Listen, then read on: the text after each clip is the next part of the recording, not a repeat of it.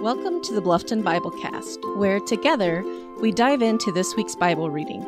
Join us as we seek to understand the Word more fully so we can live by it more faithfully. Thank you for joining us.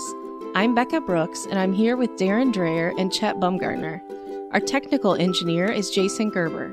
This is the week of October 2nd. And though you're listening to this in October 2nd, we're actually recorded December 15th, so let me just say Merry Christmas. And Darren, I think we should lead a Christmas song the week this podcast comes out. Meanwhile, let's continue to meditate on Jesus' miracles. Okay, so this week's reading begins with the miraculous feeding of the 4,000, which comes after Jesus' feeding of the 5,000. Now, don't some scholars say that they're actually the same event told two different ways? It doesn't make sense to me, but what would you say to that? Yeah, I would say it's a pretty sloppy reading if you're going to assume they're the same. Well, besides the obvious 5,000 versus 4,000, what else is different?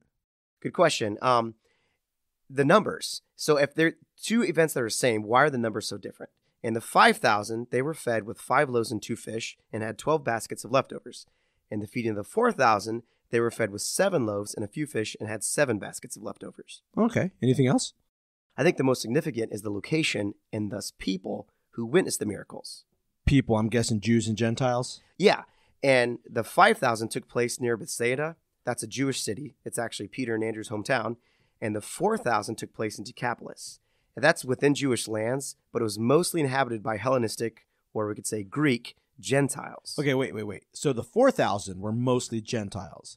Okay, that's interesting because the miracle occurred shortly after Jesus cast the demons out of the Canaanite girl, who was a Gentile, right? Yeah. And before the healing of the girl, Jesus told her mother that he was sent, she said, "Hey, can you heal my daughter?" And he said, "Whoa, I'm sent to the lost sheep of Israel." Interesting. So she asked Jesus then, well, can I at least eat the crumbs from the master's table? But Jesus healed her daughter and then fed the Gentiles much more than crumbs. I mean, he gave them a feast of fish and bread. Yes, the Messiah cares for all people.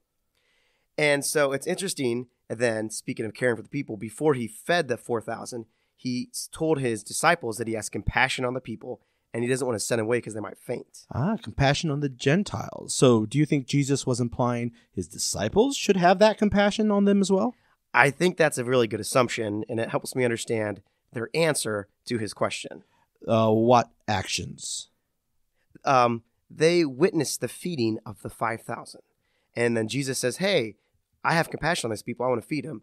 Then they say, "Hey, where can we get enough bread?" And it makes me think, wouldn't they just anticipate Jesus is going to feed the 5,000? But instead they say, well, we can't get enough bread. Well, maybe they didn't want Jesus to feed the Gentiles because they were Gentiles. They're not worthy. Yeah, we don't know for sure, but I think that's a good possibility. Okay, so this is one more example of Jesus being the Messiah to all nations, just as God promised Abraham. Yes, the Messiah to all nations. And that is a good transition because in addition to loving on the Gentiles, the feeding of the 4,000 also helps everyone to see that Jesus is the promised Jewish Messiah. How so? Okay, well, let me get political without being political. Oh, boy. So let's say, Chet, you're running for president as a member of the Republican Party. What past president would you attach yourself to?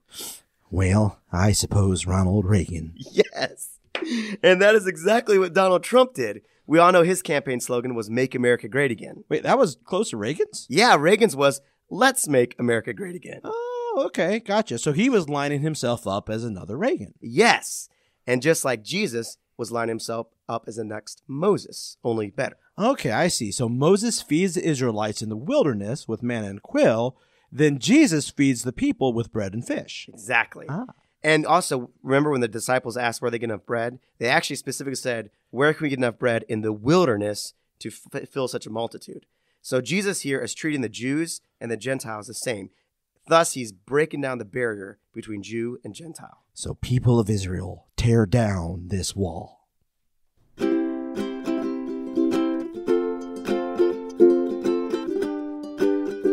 Okay, though Matthew 16 chronicles no miracles, I believe a handful of particular verses still challenge us to ponder the power Jesus promises, as well as the purpose for that power. So you are referring to the conversation between Jesus and his disciples, in which Jesus famously asks, "Who do men say that I, the Son of Man, am?" Yep. Well, I will admit that I have pondered the verses in this section. And I'm not going to promise to share the definitive interpretation, but we can at least try and wrestle with it together. First, I observed that Jesus refers to the church, and he uses a Greek word that the Greek Old Testament, called the Septuagint, uses to refer to the congregation of Israel. So perhaps Jesus said he was essentially establishing a new congregation through a new kingdom, not built on the Mosaic covenant or proper genealogy or even a particular land, but a proclamation, "Thou art the Christ." Yeah, and like Darren was saying, as far as him being the Messiah of everyone, King Jesus, or the Anointed One, is the cornerstone of a better worldwide kingdom, the kingdom of heaven. And as Jesus tells Peter, and he further explains in Matthew 18:18, citizens of this kingdom wield the power to loosen and bind. Well, let's pause for a moment. Doesn't that phrasing imply that we have the power to, command God? If we want it loosened, he must loosen. Great question. And again, I can't definitively resolve this, but if you study other translations, you'll notice that they translate those verses as whatever you bind on earth shall have been bound in heaven, and whatever you loose on earth shall have been loosed. I see. According to this sentence structure, God still has the authority and power. He determines what is bound or loosed, but he'll do it through the church. Still, what specifically does Jesus promise when he promises the power to bind or loose?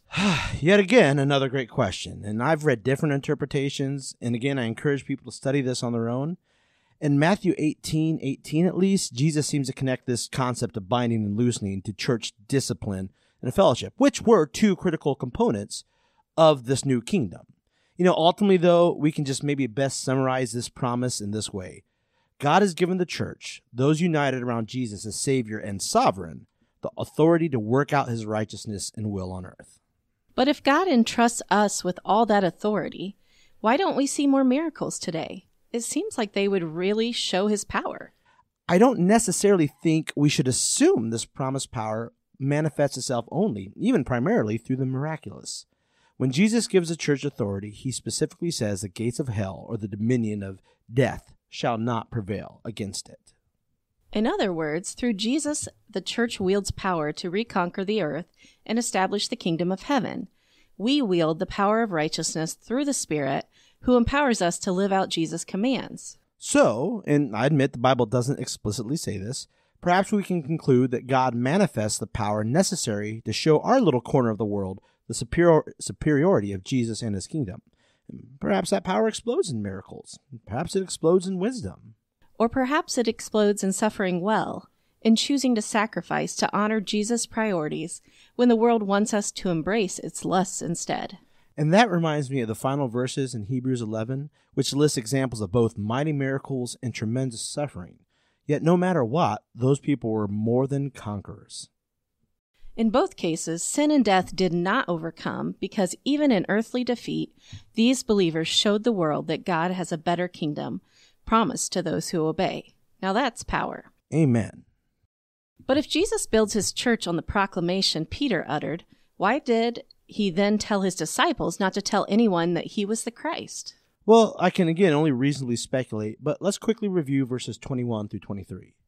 In those verses, Jesus tells his disciples that their Messiah will suffer many things and then die before rising again. Yes, and Peter disagrees. Well, he actually chews Jesus out. Okay, better put. But why? Well, remember that when Peter called Jesus the Christ, he also called him the Son of the living God. I wonder if Peter pictured the Son of God from Psalm 2, this anointed king who comes to overthrow the nations. And if Peter pictured that kind of Christ, he probably couldn't comprehend a Christ who died at the hands of a foreign nation. Yeah, and so to answer your question, perhaps Jesus didn't want them to preach the wrong kind of Christ. So do you think we too can preach an incomplete Christ today? I mean, we preach a Jesus who died, and while we say he rose again, we don't fully exalt the kingdom and his power and Jesus' expectations for discipleship or the blessings of such obedience. Yet another good question, and I hope we will all prayerfully ponder that.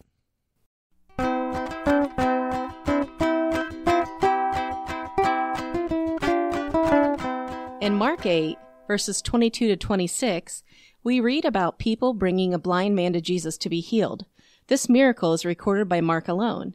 In one commentary I read, it mentioned that people say that Jesus' miracles were meant to be attestations of his divine mission. Yes, I'd agree with that. Well, this particular commentator mentioned that maybe that wasn't the entire reason. In fact, when some demanded a miracle, he often wouldn't perform it at their bidding.